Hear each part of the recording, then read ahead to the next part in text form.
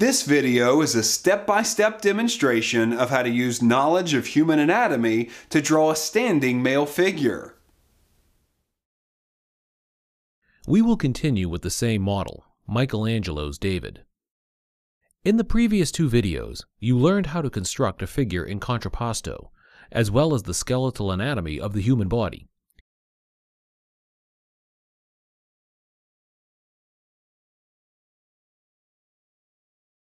A virtual line can be drawn between the nipples on the male chest, 1/4 of the way down from the top of the figure.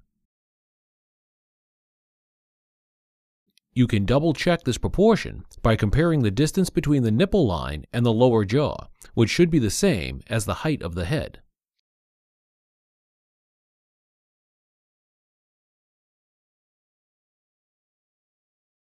The biceps brachii muscle occupies the front portion of the upper arm.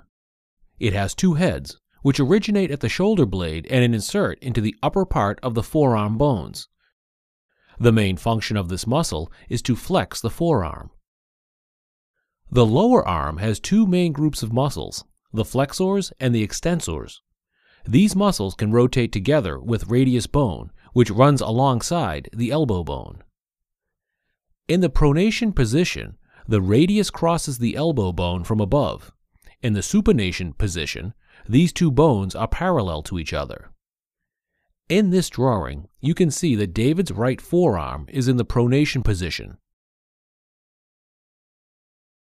I will now shade tonal values in red pencil to reveal the three-dimensional nature of the model. Sit back and enjoy the demonstration.